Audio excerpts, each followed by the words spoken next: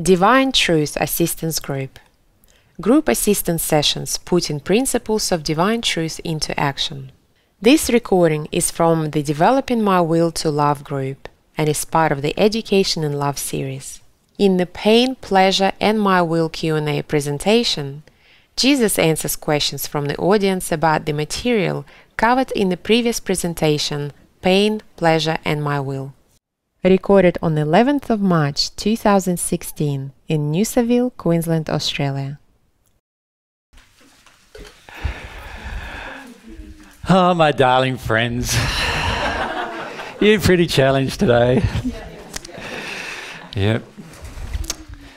Yeah, myself and Corny were just commenting about the difference on this day for both groups, and your group very heavy today, very heavy today. And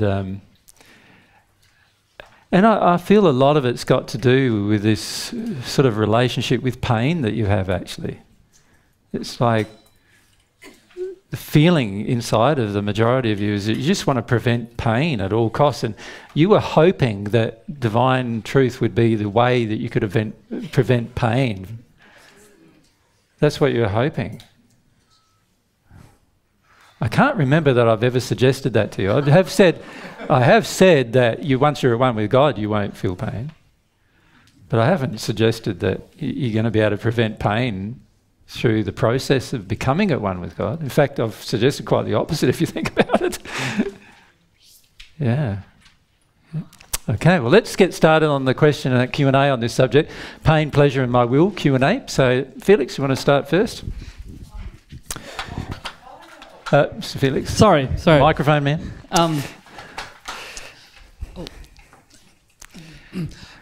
Just in challenging my addictions, I kind of came up with a guess, and it seemed like a reasonable one. Yep. That for me to I challenge my addictions, and then there's not much pleasure left.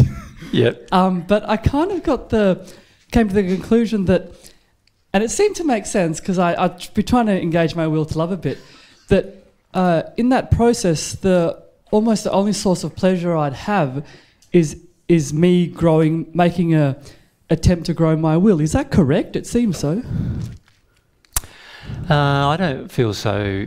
No, I feel like, well, for a start, you'll get the pleasure of knowing that you're now engaging your will in a more positive direction. So there's pleasure that comes from that.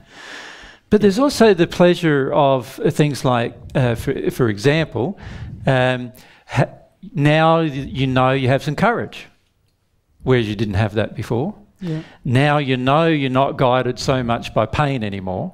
Now, so your decisions are being made by different things, so that causes pleasure. You now know that you have more of an opportunity to have different things occur positive in your life, you know, with surrounding soulmate issues and other things like that. So that's going to cause you pleasure. You also be able to feel more of God. So that means that in that place you can start to feel God's love entering you. So that's going to cause pleasure. So there's a whole heap of pleasures that begin to happen as soon as you address the issue.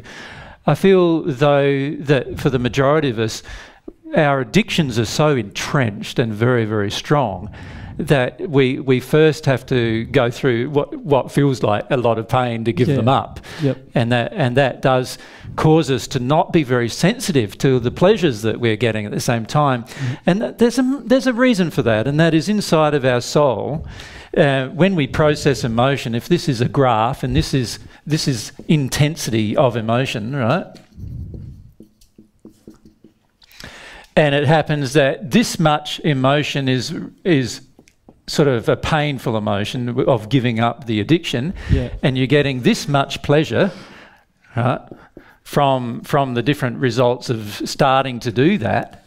Then obviously the thing you're more sensitive to is the greater feeling, which is the pain. So it's often only the case when the two start to equalise or the pain is similar level to the pleasure that you start recognising the pleasures that you're receiving from the choices you're making. Does that make sense? Yeah.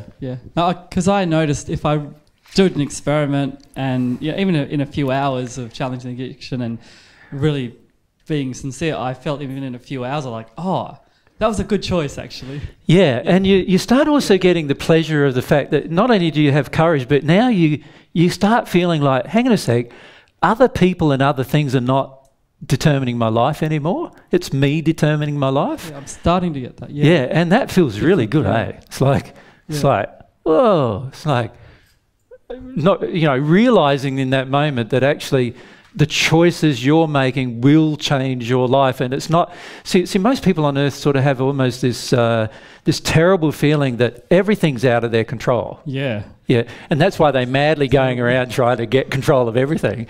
And then when you realise, you start processing through a bit of your pain, you start realising, the way to control is actually to reduce all of your pain, right? To actually feel it, process through it and release it, and to not feed your addictions anymore, not do the sins anymore, right? Not do all of those things. That's the way to actually get control of your life.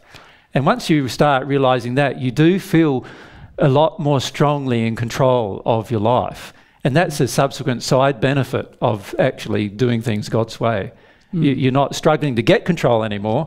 You automatically have some control now, which is wonderful. I was, just when I was starting to experiment, I was wondering how long before this will feel like a bit better. And it was actually not even starting a little bit. Yeah, sometimes it can be the same day. Yeah. You know what I mean? I'm surprised, yeah. Yeah. No, thank you. Yeah, same day oftentimes. But yeah, there is this issue of initially when we begin, we've got a lot of pain to feel, the intensity of the pain, sometimes overwhelms us. And so we don't actually see the pleasures developing until they're sort of almost on top of us. And then we go, oh, well, this has changed and that's changed. And you start measuring it that way. Who did we have next? Oh, I didn't choose anybody next. Chris, down here, thanks.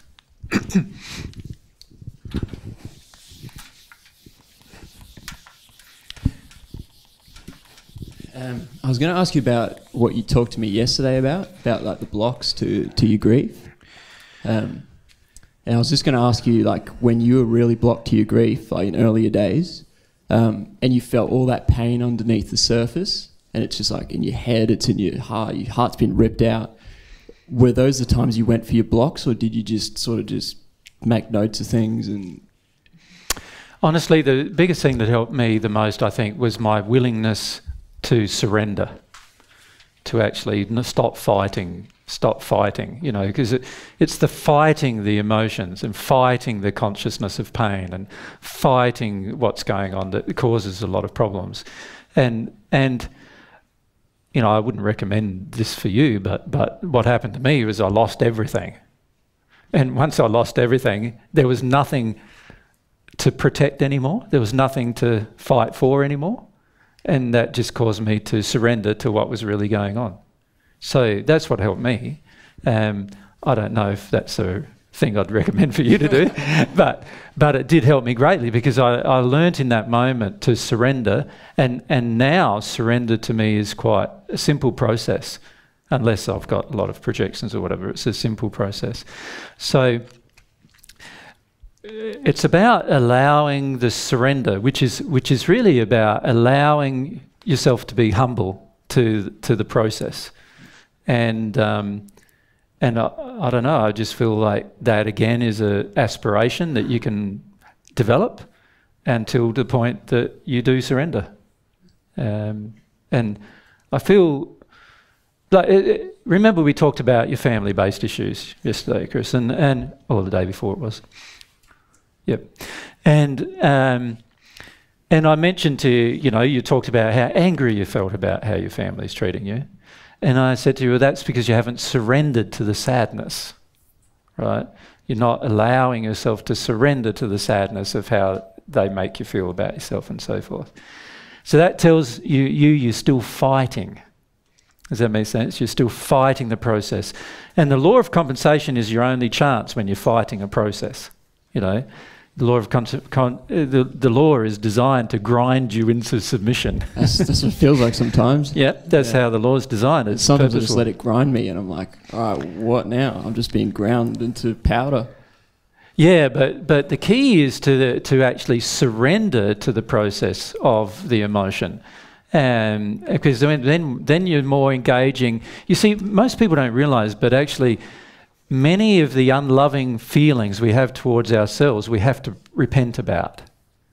Right? We hold on to them for dear life. You know, like many of us are addicted to holding on to the concept that we're not worth much.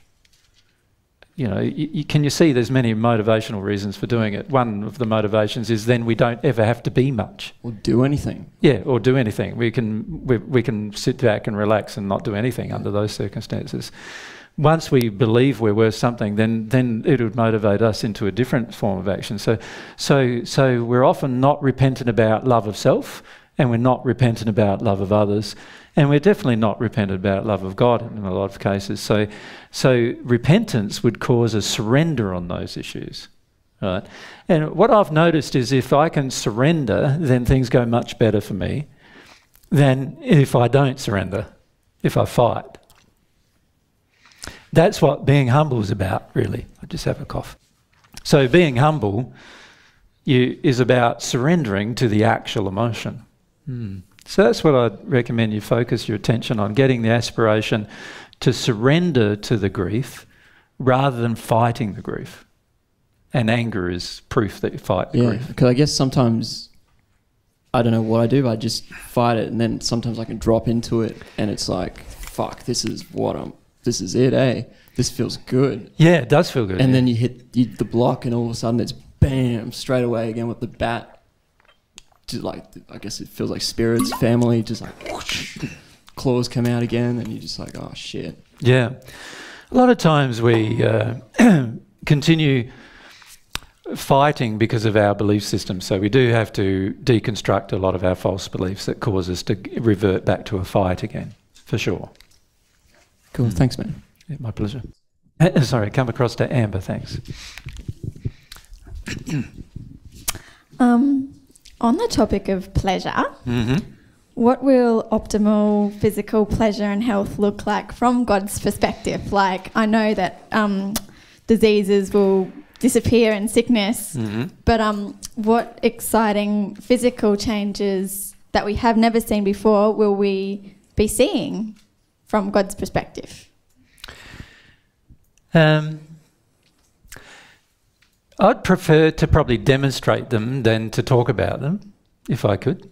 When I say demonstrate them, that's what we're hoping to achieve, myself and Mary, through this process, and Corny's beginning the process too, so he's hoping to achieve that too. But because talking about them is highly underrated, I feel. Because you can talk about all of these different things, but you've got to ask yourself, what is it I'm trying to achieve when I'm talking about them? And for yourself, there's the addiction of wanting to hear some good news so that you can avoid the bad news. Do you see that? Yeah. Yeah. So that's what's motivating the question. And I see this happening all the time where sort of like, one of the problems that you've faced in the last 8 to 10 years of listening to me, many of you, is that you've used me for your inspiration without being willing to develop any aspiration. In other words, you come to get inspired. It lasts how long on the average? Maybe a few days, maybe a few weeks. For some of you, maybe even a few months after we've had a session. Might last a few months even. And what I noticed when I was doing the sessions regularly, it probably lasted not much more than a day or less. Often you would leave the seminar and, you know, by the time the next week came around, you were back to the original state you were in before I met you before the first seminar I gave. And this indicates to me that you're heavily reliant on someone else providing your inspiration. And my feeling about that is that the more I provide your inspiration, the more I'm just feeding an addiction. You see, it's sort of like just feeding the addiction to feel good momentarily, rather than having to do the actual sincere soul-based work that will help you work through these issues permanently. And it's also quite draining for me physically at times, just having to give out all this energy to inspire you, only to find that next week very few of you have exercised any aspiration, and so you're back to where you were before type of thing. And that's not what I want to keep doing here. What I want to do is help you see that, and this is the point of our session this week really, is to help you see how important it is for you to make some of your own choices here, make some of your own decisions, to motivate yourself, to learn how to motivate yourself. We've become, particularly in the Western world, we've become a society reliant upon other people to provide everything for us, haven't we? Like, in particular, we're very reliant on government to fix our problems. We don't see our own ability to fix our problems, our own ability to create a job. We're waiting for the government to create a job for us. We're waiting for the government to fix up our health problems for us.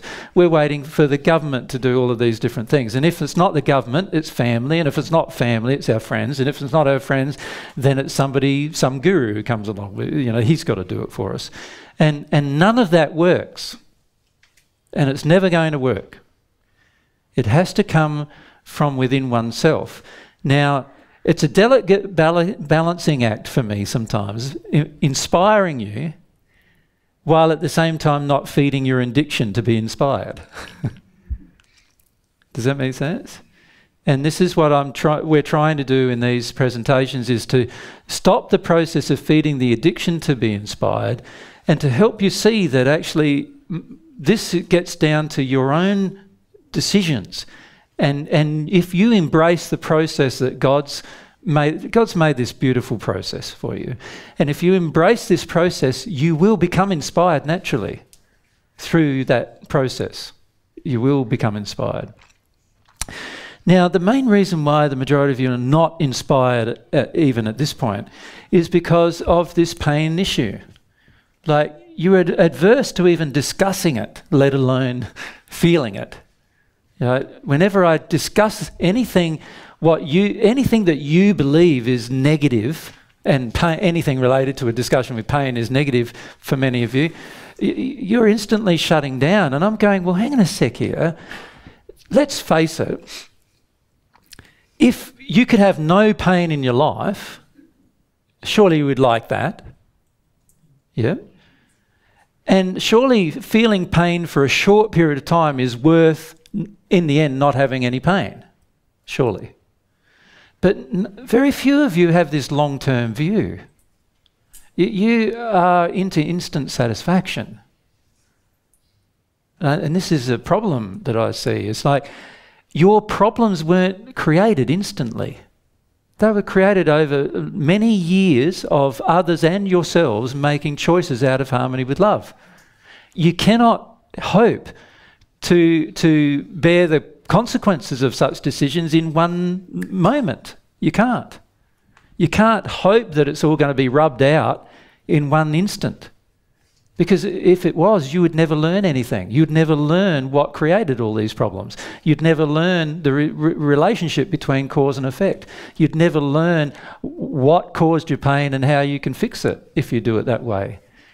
So I sort of see this desire for instant solution and for instant resolution of your pain actually as being very counterproductive to your progress and future. And by the way, God does too.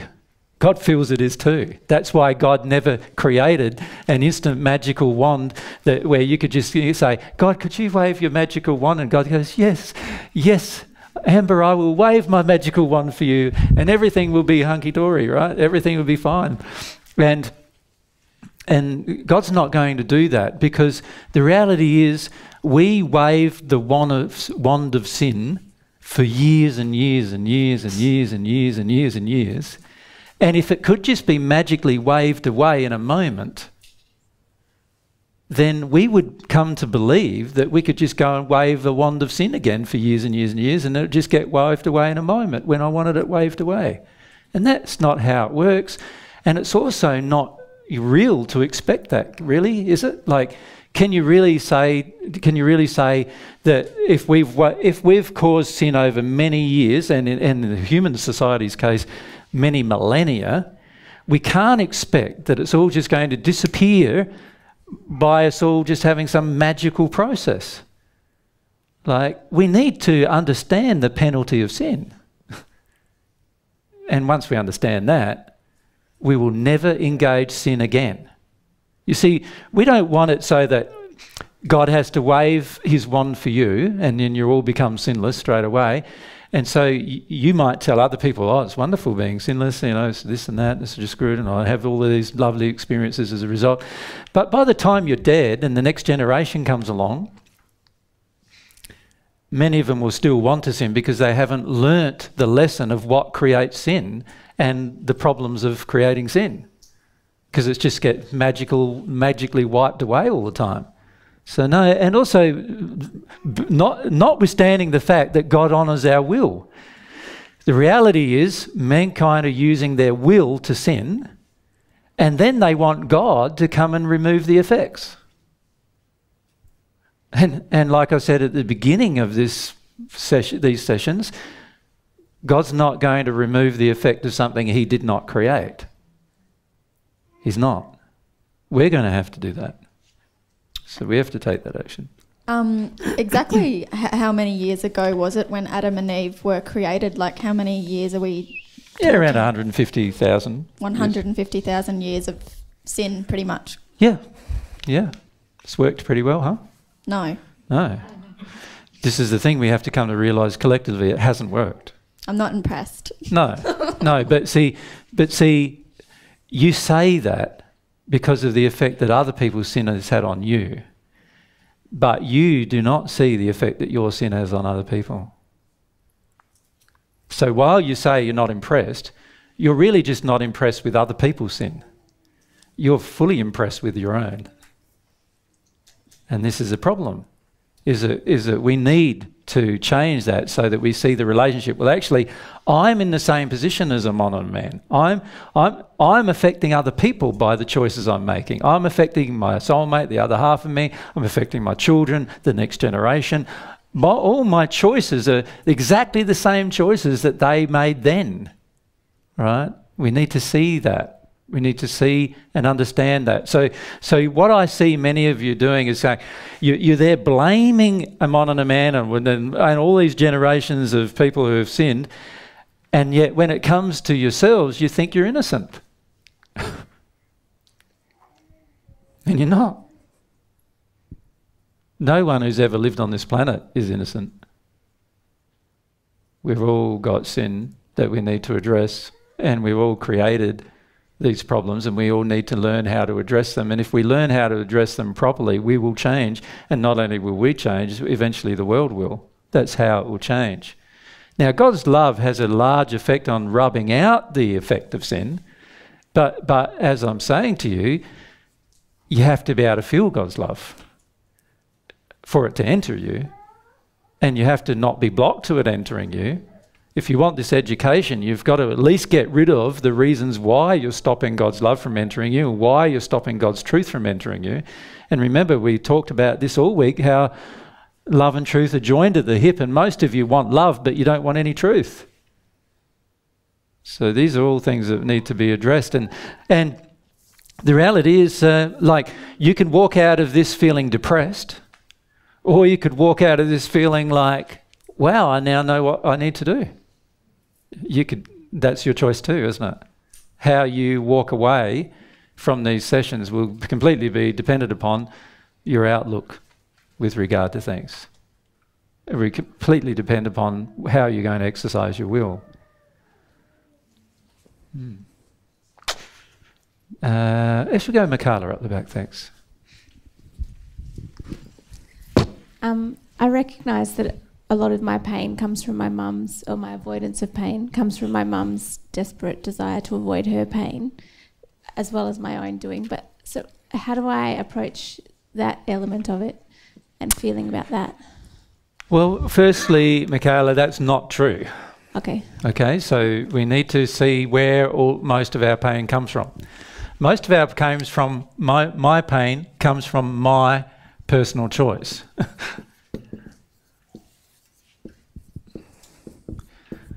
That's where the majority of my pain comes from. No other source. Right? So that's number one. Now, in your case, you've got a personal choice to avoid feeling some of your mum's projections at you, right? Why is that? Can you feel about why that is? Why do you go along with mum? Because she'll freeze me out or not love me if I don't follow what she's doing. Yes. So she already doesn't love you, and you're not coming to terms with that emotionally. You're not allowing yourself to feel the pain of the fact that she doesn't love you. And that's your personal choice. That's not her choice. You're wanting her to change first. You understand? You want her to love you, and so you're doing everything you possibly can to get her to love you first. Right? But the personal choice you're making is waiting for another person to remove your sin. Right? And your sin is not choosing to love yourself and remove yourself from a person who doesn't love you. And you obviously have investments as to the reason why you want that. Does that make sense? Yes. Yeah. So this is the thing. We need to see our decisions as our personal choice. Our pain in our life is the result of our personal choice. It's just not always in the way we imagine it is. So in your case, you might have thought, well, you know, mum's doing this and mum's doing that and mum's doing this and that's what's causing me pain. And I'm suggesting to you, no, mum's doing all those things and that is her choice. You not choosing to remove yourself from her is what's causing your pain. If you feeling like you need her for whatever it is that you need her for.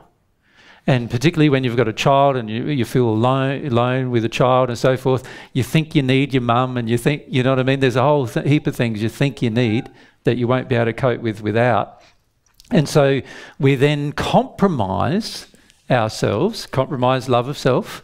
And a lot of personal pain is the result of my personal choice to compromise love of self. And that's the source of a lot of your pain. Your willingness to compromise your love of self. Does that make sense? So remember, a few days ago we mentioned that there's 3 primary loves that we need to work out to get in harmony with our will.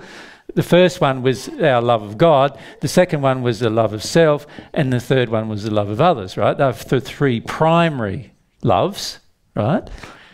Now, can you see you're sacrificing yourself? And you don't see it as a sin.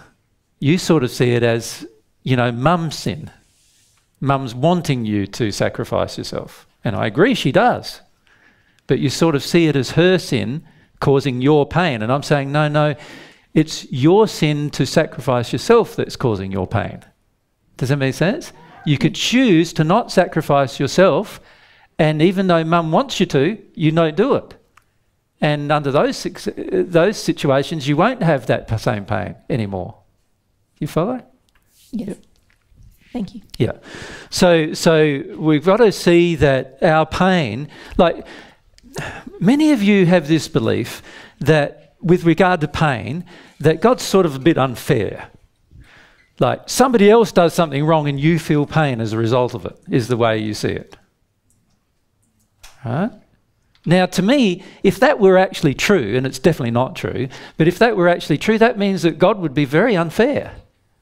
Why would God do such a thing?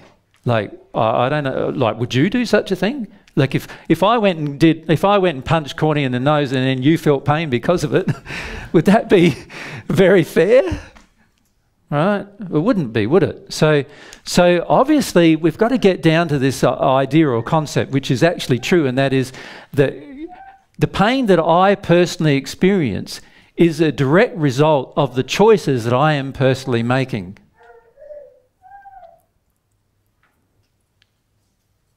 So that's called responsibility. The pain that I am personally experiencing is a direct result of the choices I am personally making. Right? And I've had to come to terms with that myself, because initially everything inside of you rebels against that fact. It does. It goes, but what about when this person does that to me? And what about when that person does this to me? And so forth.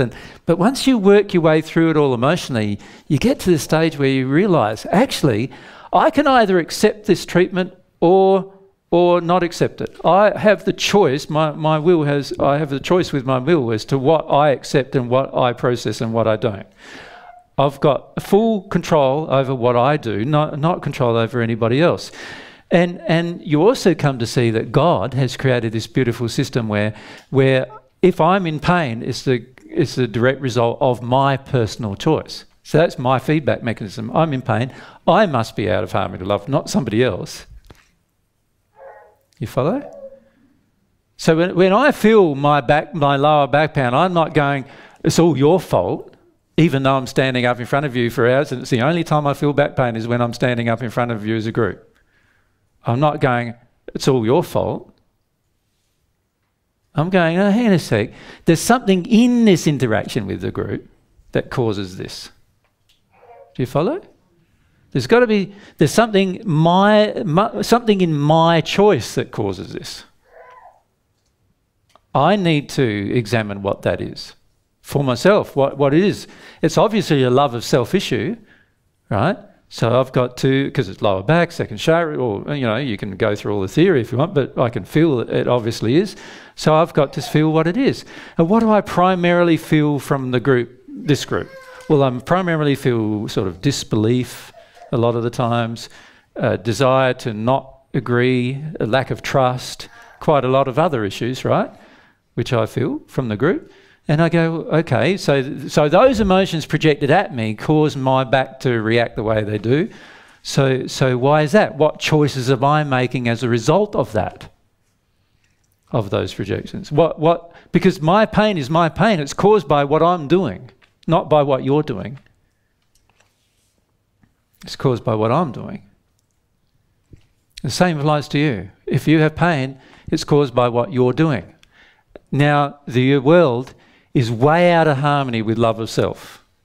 Right? We don't know how to love ourselves very much at all. We believe sacrifice is love.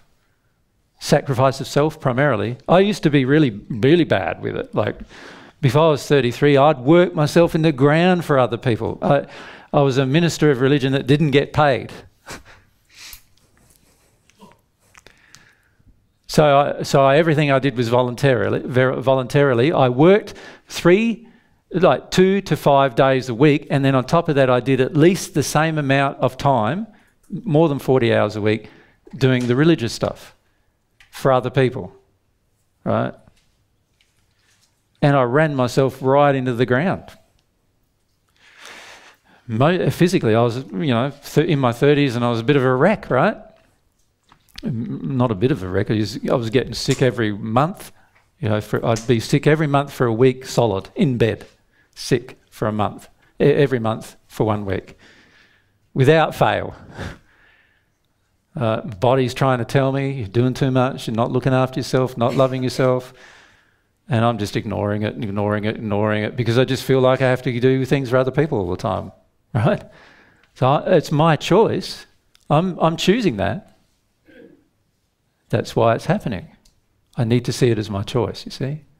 So what I'd recommend for yourself, Michaela, is to see the personal choice to not love yourself, and to see that your mum wants you to make that choice and you feel like you have to get more love from her. And I would suggest to you that actually a person who wants you to make the choice to not love yourself already doesn't love you. And you just don't want to come to terms with the fact she doesn't. Does it make sense? Yeah. Okay, come down to Ivana and then cross to Jada.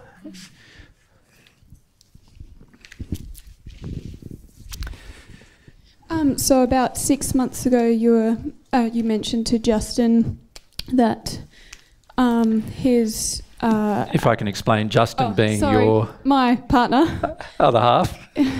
Sort of. Well, I haven't worked experimental that out other half, should we call him that? Yeah. Okay. So you explained to Justin that when we got together, his asthma and stuff came back, and that it was because of a projection that I am projecting towards him, like wanting to shut down his grief.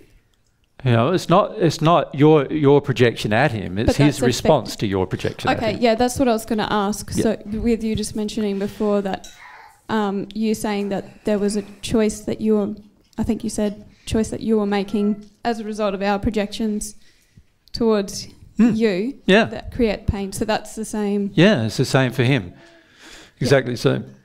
Yep. On one hand, before what was happening is he was doing all this stuff pandering to women, and then he's decided after that he shouldn't do that, so he stopped doing that. But he hasn't dealt with that emotionally, and then he went to this other side of like feeling like you should give him some love and so forth. And then when you didn't do that, he feels like the same level of grief. It's the same emotion undealt with. Okay, just he was just choosing projections. Okay. And his unwillingness to feel his physical response is caused by his emotional shutdown, and that's his choice. So he's making a choice. Okay. Yep. Cool. Yep. But that doesn't justify projecting at him, does it? No. If you want to put it like that just for a second. What I've just said doesn't justify the fact that you should still project an unloving emotion at him. Yeah, well, I didn't even realise that that's what I was doing. And just with you mentioning about my safety and security issues, and I didn't realise that's what I was doing. So it's been helpful. You want the man to make you feel safe and secure, and particularly economically. Yeah. I've started getting into some anger about that, which has sort of changed things a little bit, not permanently, because I haven't. No, because the anger is not the surrender; it's the rebellion against the surrender. Yeah. That's why there will be very little change. It will help you, but you need to go further and get into the fear and the grief. Well, I think because I was like raging in my car for ages. I was like, okay, AJ's told me a pretty big thing, like that my safety and security issue is like a global issue, and I'm like, oh, all right, well, I should really get into that then, like, because can you see willpower though versus will there, like? Because the feeling in the will is, no, I don't want to go there. Yeah. So you'd be better off finding the aspiration to go there inside of your will rather than using your willpower to do it. Yeah, I just feel terrified, really. So let yourself feel that emotion. That's the better emotion to feel. The reality is that women feel terrified when they don't generally have a man around to provide physical safety and security or economic safety and security, and there's a long history in the world. Why? Because there's been history of women getting raped and harmed and abused because they don't have a man to protect them from those particular things from occurring. And this is a terrible amount of terror inside of most women that most women are in complete denial of, and they don't want to even accept. And then as a result of that, they project all this stuff at the man, their anger at the man. You should you should do these things for me. Yep. Yep. Thank you. So let yourself feel that emotion. That's the emotion to focus on. Yep.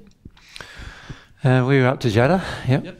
Thanks. You said to me at the last assistant group that I had a highly developed will for seeking pleasure. Yep. Which I understood as, as my definition. You understand better what I'm saying now? My definition of pleasure, obviously not God's definition. But exactly. So my version of pleasure at the moment is avoiding pain. Not just that. Your version of pleasure is getting your addictions met. That's your version of pleasure. Yep. So it's not just avoiding pain, it's seeking out what you believe to be pleasurable things just in order to get your addictions met, because the way you see it is your addictions bring you pleasure. Yep. Satisfying them brings you pleasure. Yep. And so the only way to overcome that is to use my will to feel the pain? No. Like at some point you've got to see, is it really pleasure that you're getting? Like, is it really? Like you've got to get to the truth at some point, right? Yeah. Do you really have such a life of pleasure? Like, can you see yourself being 80 years old, just for a moment, and you're living exactly as you're living now, but you no longer have mummy? Imagine what your life is going to be. So you're not with a woman, you're not with a partner, you're living alone.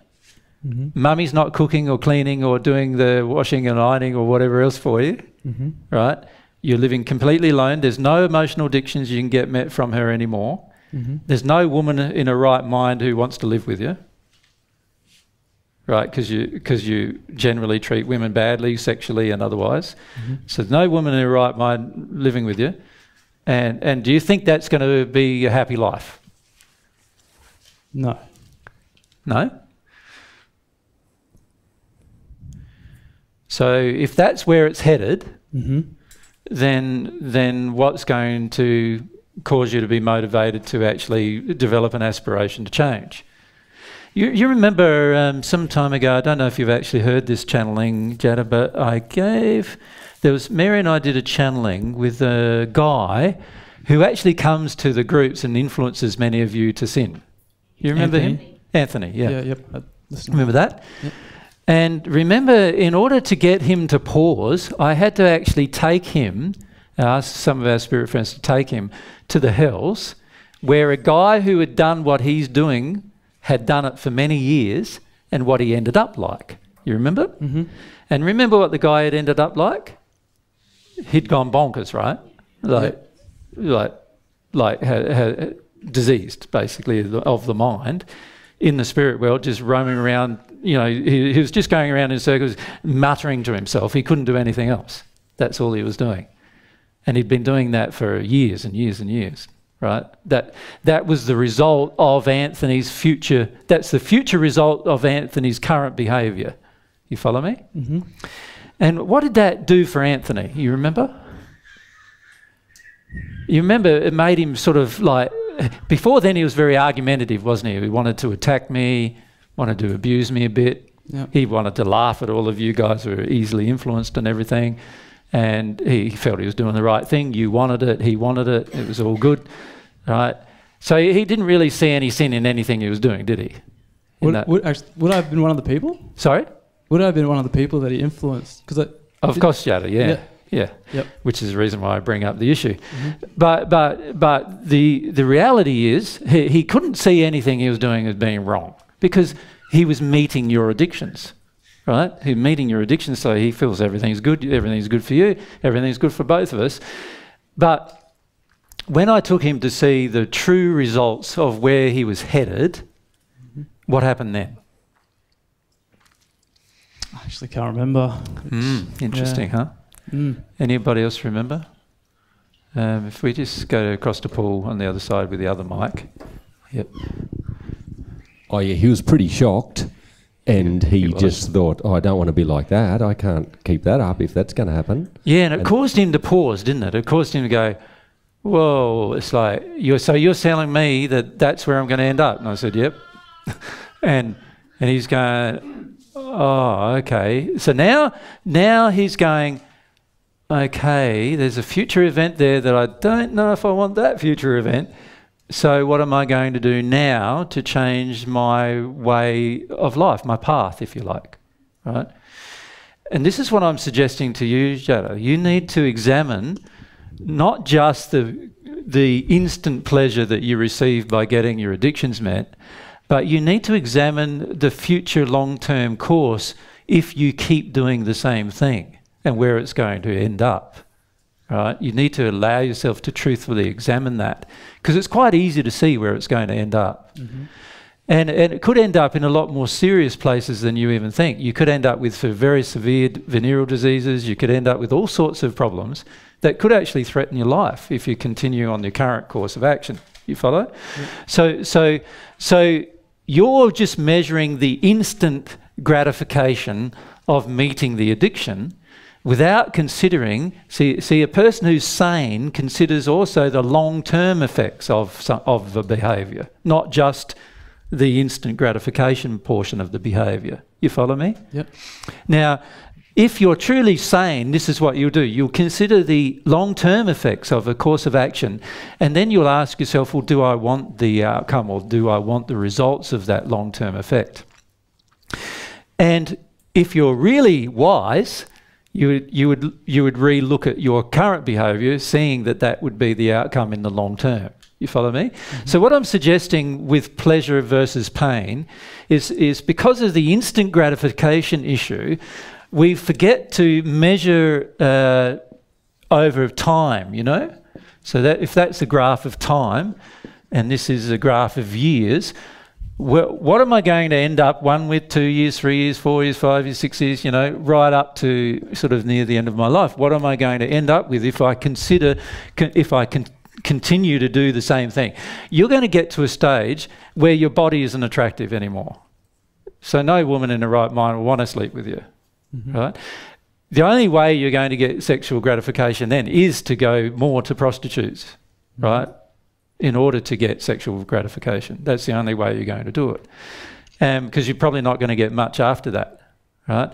The problem with that is that of course that exposes you to all sorts of issues, besides it being numbing emotionally and terrible for your personal happiness, and also harming those particular women in the process, or contributing to their harm. It's also causing a lot of further damage to yourself and your soul. And you're also not considering this part of your life, the big D, death.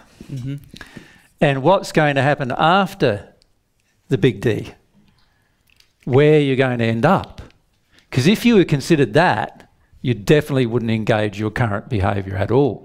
So what I would do there is I'd look at people, you know, try to find out from people in the spirit world who have actually engaged and they're in this kind of behaviour. Unfortunately, not many of them are capable of speaking to people on earth, so it's going to, you know, take a bit of examination. But you're not. You also got to measure that as the potential outcome of your choices and decisions. You follow me? And what I see is the majority of people do not wish to analyse all of that and examine whether that is pain or pleasure. Does that make sense? They're only willing to examine the particular moment in time that they've got an offer of getting an addiction met. That's all they're examining. Right? The problem with only examining a moment in time is that you're not accurately examining anything, really. And to accurately examine everything, you're going to have to examine the lives of other people who have passed, who have passed with this particular issue on earth. You're also going to have a good forward look into your future and ask yourself, you know, imagine yourself being 80 years of age or something and living this life. Is that going to be able to be, like, is that ever going to happen even? You need to examine these particular questions if you're truly going to be honest with yourself about the current results. You follow what I'm saying? Yeah. Yep. And this is what you're refusing to do, because your only focus is on the instant gratification of meeting an addiction. Does that make sense? Yeah. And as a result of that, you're not analysing anything over a longer period of time, what the long-term effects are, the long-term effects on your soul are, the long-term effects on other people's soul, the long-term effects on your body are going to be, and so forth. You're not examining any of these issues. Okay. Yep. Thank you. Yep. So this is what requires, like, my feelings, more honest self-examination as to the long-term effects of this course of behaviour is the way to go. Yep. And then notwithstanding the fact that when you meet your soulmate, who is a woman, right? Your soulmate's a woman? Yeah, I'm assuming so. That's my Well, attraction. that's your attraction, isn't it? So when you meet her and she finds out about all of these things you've done, how's she going to also feel about these things? And also, once she's sensitive emotionally, how's she even going to feel during this period of time? So at the moment, complete rejection from you. You're completely rejecting your soulmate. Right? So she's going to have to process her way through that also. So there's not only the consequences on your own life, but also the consequences with regard to the other half of your soul and on their life too. Yeah. Yep. So, you know, what I see is the majority of people on earth are not honestly examining what's really going on. They're just in the moment of pleasure. There's a Bible saying for it. It's an Epicurean lifestyle, and the Epicureans were people of old, you know, in the first century, around about in the first 100 years or so, and they had a philosophy of life which is very similar to today's philosophy: eat, drink, and be merry, for tomorrow we will die. or may die. So what they were interested in doing was extracting every ounce of so-called instant gratification pleasure out of their life until they died, assuming that their death would be the end of it.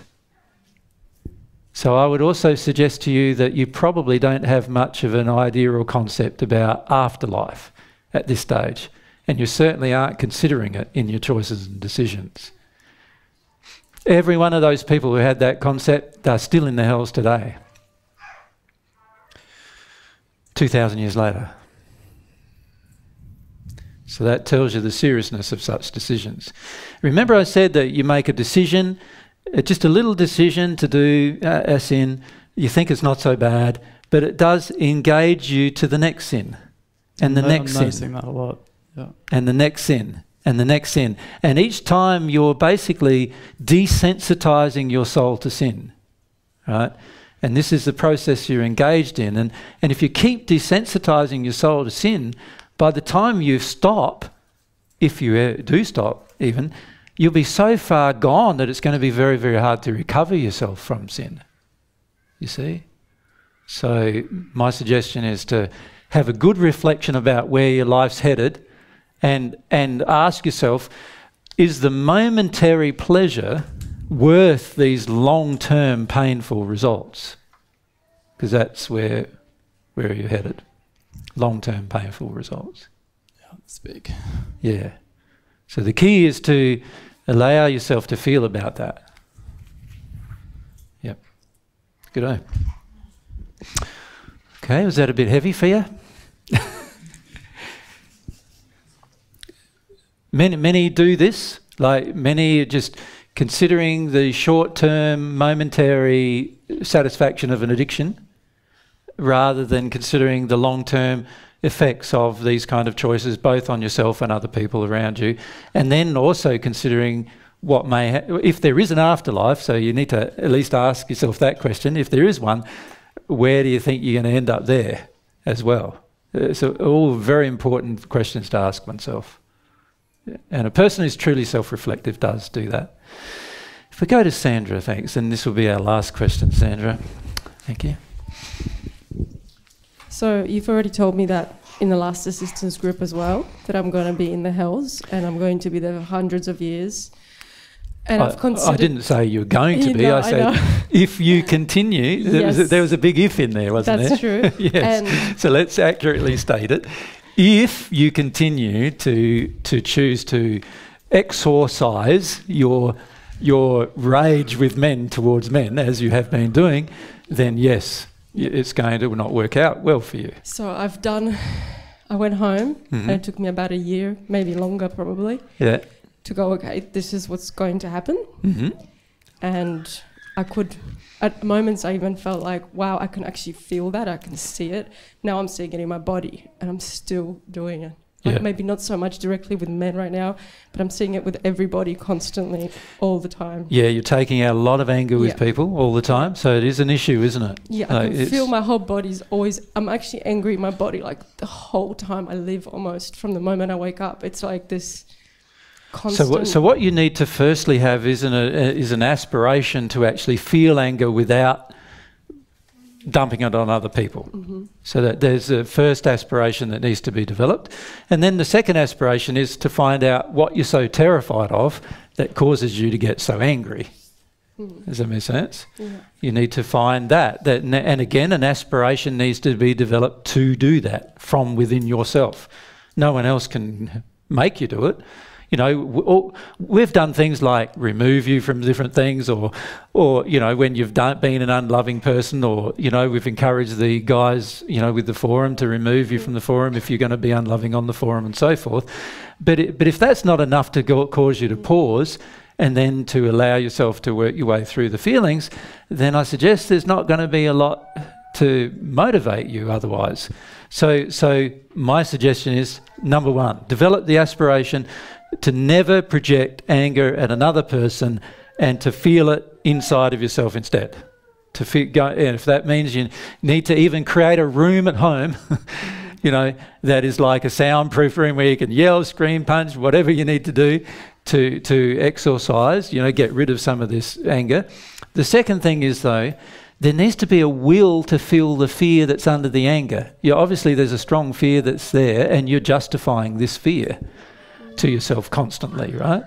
So you need to be willing to find it, willing to discover it, willing to see it, find out. It's this fear that's causing a lot of havoc in your life.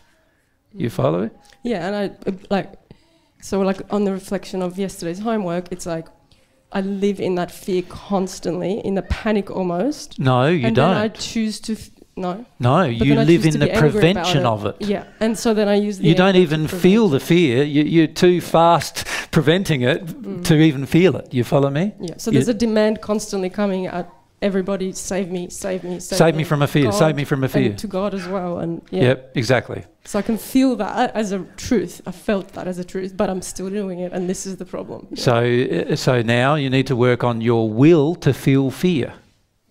Your will to actually feel the emotion of fear rather than acting upon it, or rather than living it or trying to prevent it. So at the moment, you've got a very strong desire to prevent the feeling of fear. Many of you women fall in the same category. Very strong desire to prevent the feeling of fear. It needs to change. Does that make sense? And that requires you developing your will to change it so that you want to feel your fear rather than have other people make your fear go away. All right? So it's an intense addiction projected at other people in order for you to avoid the feeling of fear. So you know that. So now what you need to do is develop an aspiration to feel fear. Okay. Right? Yeah, if you don't do that, of course, the if will occur. Yep. But if you do, the if will disappear, right? Wouldn't that be wonderful? Yeah. Yeah. Yep. So it's just a matter of you working through the issue enough to want to address the fear rather than preventing the fear all the time. So your addiction is to preventing the experience of fear. Okay. That's your addiction. Yep. So you're desperate for it. It's like a compulsion, isn't it? Frenzy, like. Yeah, you're in frenzy mode. I'll do anything. Yeah, you do anything to do it. Yeah. So that's going to mean now you're developing a desire, an aspiration within yourself that comes from yourself, where you can see the problems. So you're already seeing the problems, you know, and the more we act in harmony with love with you, the more you'll see the problem. Or you could run away, but mostly now you're starting to see, yes, you know, I'm going to get removed from something if I'm unloving. Before before the feeling in you was almost like, if I'm unloving, everyone should put up with it. Yeah, like demand that I should be like almost like I should be able to get away with it. Word where you the feeling entitled to being a bitch. Basically. Yes, the feeling I have from you is my fear means that I should get away with it. Right, that's how you feel. My fear means I should get away with it. And the more we treat you lovingly, the more we'll not let you get away with it. Right? Thank you. Which is good for you. Yeah. But the reality is an aspiration needs to develop to feel the fear rather than having this big emotion on top of the fear, which is because I'm afraid I should be able to get away with any behaviour. This is the attitude that causes war, my dear sister. Yeah. Yeah, I can see the relationship now, like after all you've spoken about to us. So. Yep. Yeah. Great. Yes. And many women have it. Many women have it. You're very, very afraid for your personal safety, personal welfare, personal security, physical security, sexual security, emotional security, and also economic security. But I live kind of in rebellion of that fear by actually exposing myself to it. Like not like I don't have a lock on the door. But this is how illogical like we are. The law of attraction is working perfectly, of course. So it's going to expose these fears all the time. It's going to drive you nuts. Right. God's so nice like that. I'm living in denial of that. I'm afraid totally because I'm like living, you know, I don't lock my car, I don't do this. I put myself in situations all my life. Yeah, like which are unsafe and dangerous. And I didn't even notice it. Exactly. I thought I wasn't afraid. That's what I thought. Yeah, no. Wow, shit. But look how you're willing to treat men. And women as well. And women when you're afraid, pretty intense, right? Yeah. Okay. So obviously you are afraid. Yeah. So at least there's a growing awareness. So that's a positive thing. And at least there's also a feeling inside of you now developing where you feel like, well, you know, I've probably got to do something about this. So that's a good thing. So there's the aspiration building, but the aspiration to actually feel the terror is not there yet. At the moment. Yeah. Yeah. Which is why you revert to the anger each time, even though you have these awarenesses developing. Yeah. And you also mentioned to Monique in her feedback, you know, how you've done all these other feedbacks, and it was all about how spirits, which I know totally 100% sure I can feel when they're hooking into everything that of course they're going to hook into all this. So you said that when this happens, the terror will come up so much because the spirits will get really, really angry at us. So I suppose I'm so terrified of that I want to be in this codependent addiction with them no matter what. Yeah. Because I'm afraid of the attack. Well, you're happy with it. Yeah. You're happy with it at this stage, yeah. At this stage, you're happy to dump a whole heap of crap on men, and they're happy to use you to do it as well. So you're in agreement with them. Yeah. Yep. Thank you so much for that. No worries, for that. Sandra. Okay, well, that brings us to the conclusion today. Interesting discussion, huh? Pain, pleasure, and will. It's just interesting.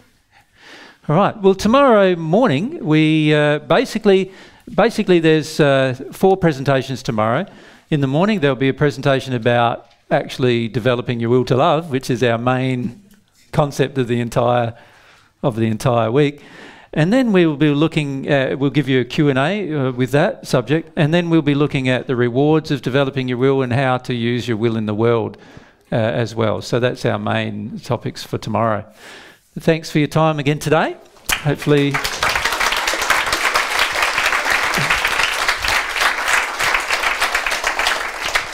Hopefully you receive some benefit from it. Hopefully there's been some inspiration to develop your aspiration. Have a good night, hey? Yeah.